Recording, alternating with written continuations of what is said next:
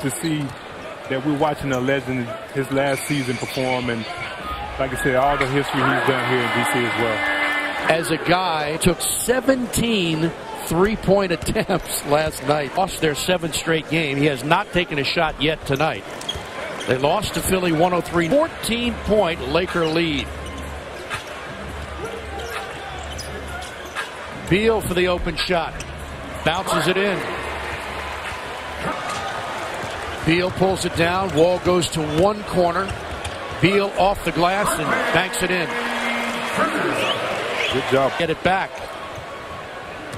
Now Gortat trailing to play. Here's Beal. Stops, pops, and hits a three. Antoine, you had a pretty jumper from out there as well. What do you think about Beal's touch?